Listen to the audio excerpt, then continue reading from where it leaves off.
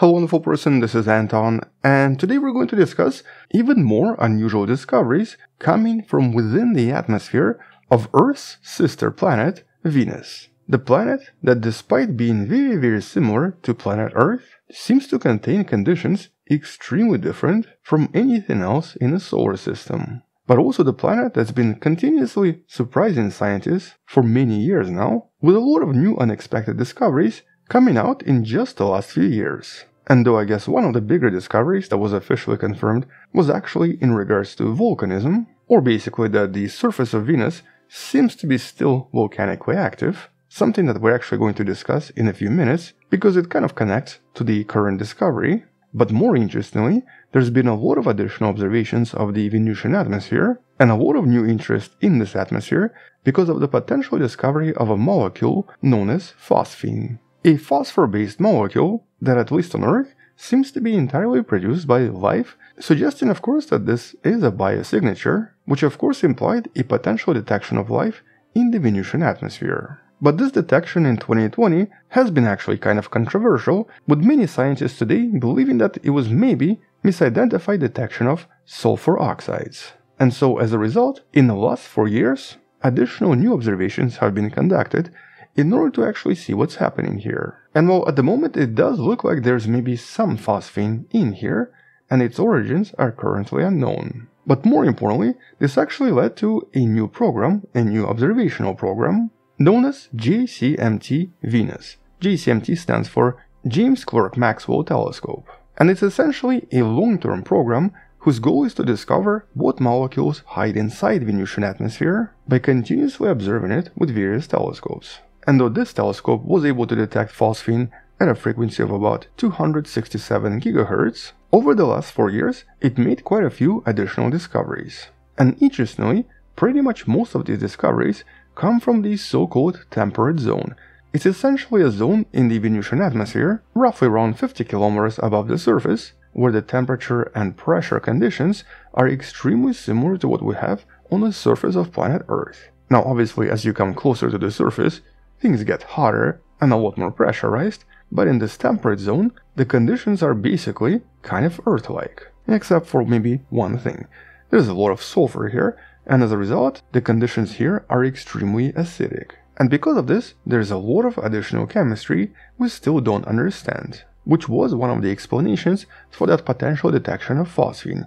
Maybe it's not really life, maybe it's some unknown chemistry from within this temperate zone. And so because phosphine is a biosignature, the main purpose for this observational mission is to find correlations and anti-correlations between phosphine molecules and possibly some other gas. Because by discovering if it's actually connected to some other gas, we can then start making a conclusion about where all of this is coming from and whether life is actually involved after all. But it's also important to remember that these are not the first claims for potential detection of life on Venus. One of the older claims was of the so-called UV absorbers, or basically unusual UV dark patches that seem to come and go in the Venusian atmosphere and have been explained as maybe some kind of a biological organism using UV light in order to maybe conduct some kind of an exotic photosynthesis. But in one of the recent videos, we've discussed a potential non-biological explanation, which actually does make a lot of sense.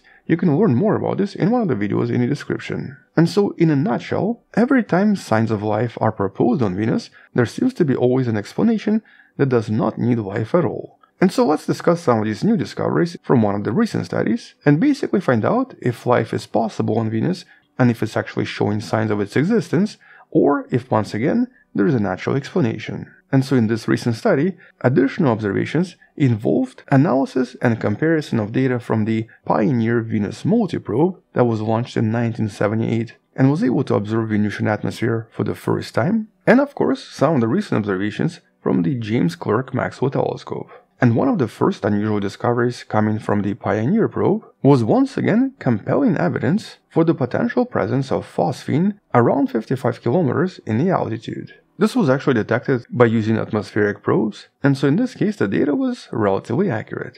And here, just like suggested by the initial study, phosphine seems to be present in parts per million, but specifically at altitudes of 55, 56, and 57 kilometers, which is once again part of that temperate zone. And this has been directly confirmed by looking at what's known as the width of the absorption line.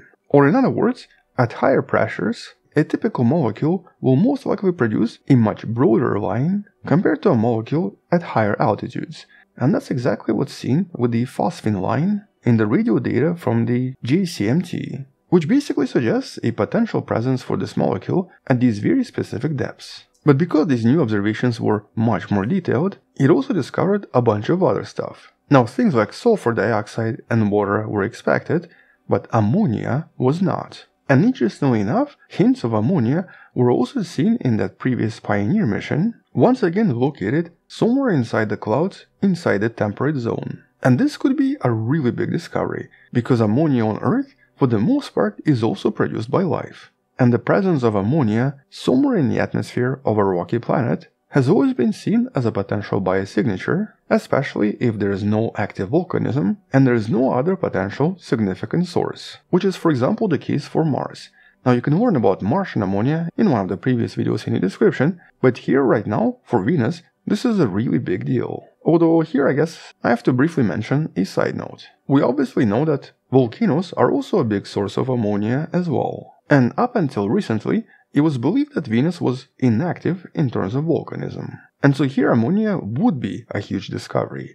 However, by comparing recent observations from the Magellan craft that mapped Venusian surface between 1990 and 1992 with some of the more recent observations, researchers revealed that there are actually signs of active volcanism even right now. Researchers discovered fresh outflows of what seems to be molten rock and major changes near several different summits of known ancient volcanoes, for example Maat Mons, naturally indicating recent eruptions and recent lava flows. And though additional explanations have been considered, here this was actually confirmed by using altimeter data that directly confirmed additional rock 3 to 20 centimeters deep near the surface of this volcano. And similar detections have been made near Sif Mons, another Venusian volcano, and Niobe Planitia. And so here, by using radar studies and by observing much stronger reads suggesting new rock formations, volcanic activity is basically the only current explanation.